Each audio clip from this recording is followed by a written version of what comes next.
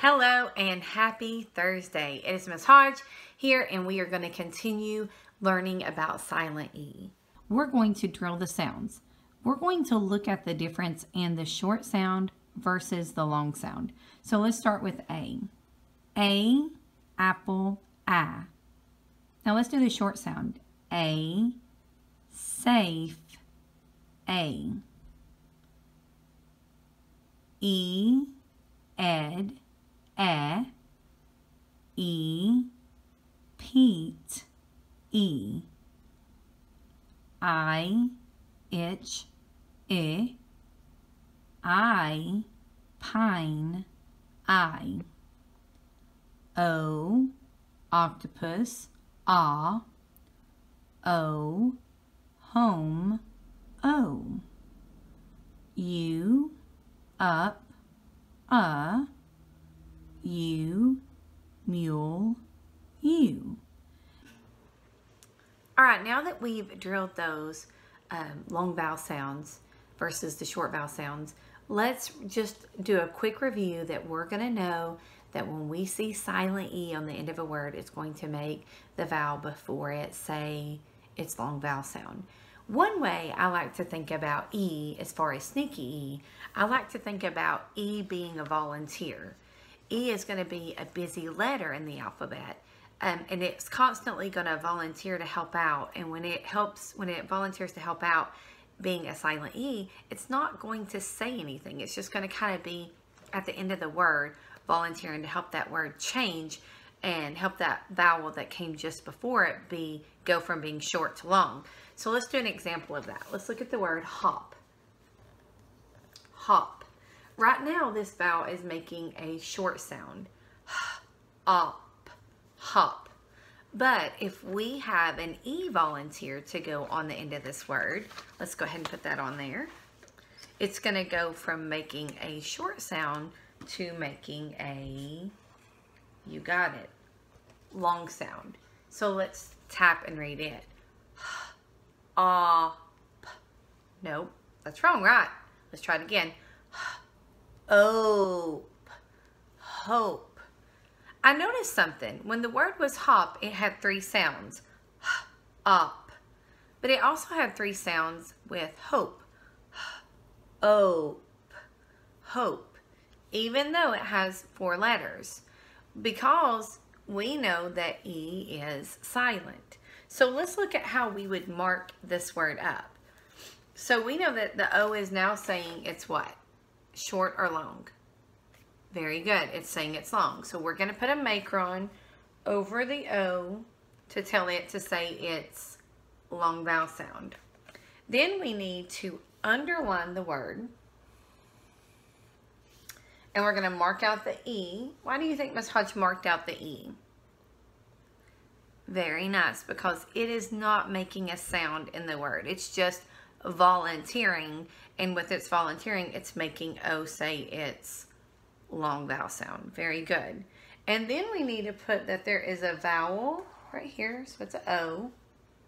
And the dash stands for the consonant. And then we're going to put E. And we need to do this because this helps us go back to one of our videos from a few days ago where I talked about the vowel pattern and how it was very important. Vowel, consonant, E.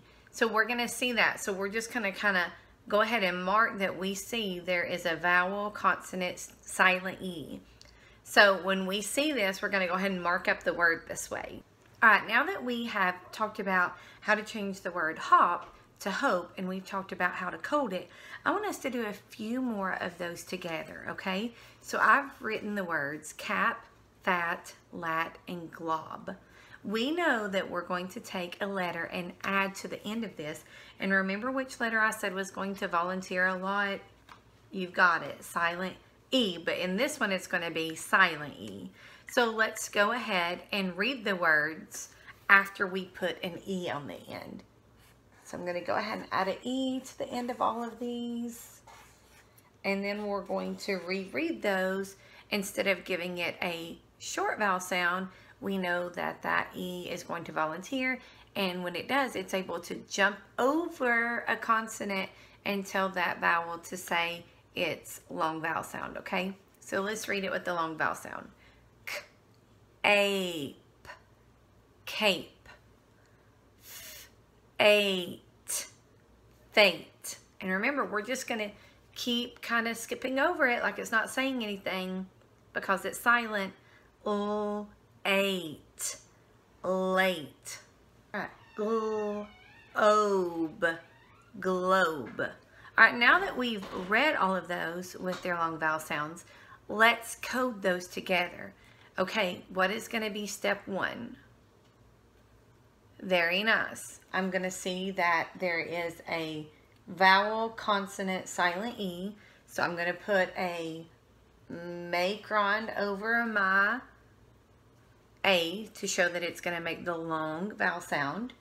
Then I'm going to mark out my E because it is silent.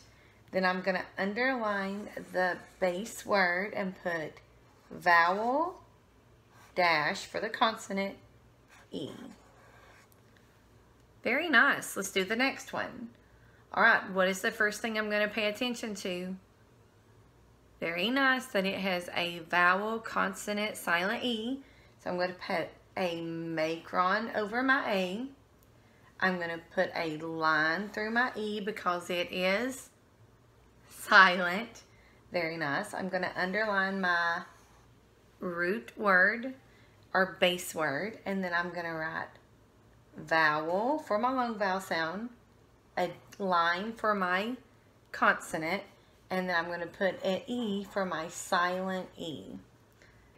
Pause. I want you to grab a piece of paper, and now I want you to write the word late and globe, and then I want you to pause the video, and I want you to code those real quick on your own, and then I want you to push play, and you're going to see if you have the same answers as I do.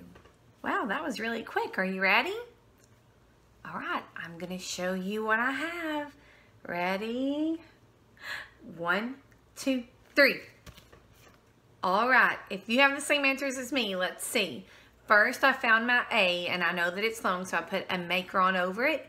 I crossed out my E because it is silent. I underlined my root word or base word, and I put a vowel line for my consonant, silent E. And then for globe, there was a little more to do. The first thing I noticed was I have a GL, and I know that that is a blend, so I put 2 lines under it for the blend. Then I put a macron over my O because it's making its long vowel sound. Excuse me. And then I crossed out my E for a silent E. I underlined my root word and I put vowel line for my consonant and then my silent E. I bet you did that right. If you did not, go ahead and make your corrections now. And then I want you to log on to iExcel and do this assignment. Lesson Language Arts. Make sure when you go into iExcel, you are under Language Arts and do N3. And then after you complete that, I do want you to do a little bit of grammar practice today, just with sentences. I want you to be able to identify a statement. So I want you to do, and it's also under Language Arts. So if you keep scrolling down, you'll see it says Grammar and Mechanics. And I want you to do lesson EE-1. So that way we can kind of stay up to date on all of that as well. Just know that you guys are so missed, and I know that we all just wish things were back to normal, and we just want you to stay in with your families and have as much fun as you can. Make sure that you're washing your hands a lot and you're keeping a little bit of social distance, and do something fun. I know that my family and I, we ordered a puzzle today, or ordered a puzzle, and it should be in today. So I think we're going to try to put a massive puzzle together over the next few days. But just keep on keeping on. I'm checking iExcel, and I want to give a shout out to those that are doing that. We're looking at that, and I'm so proud of you.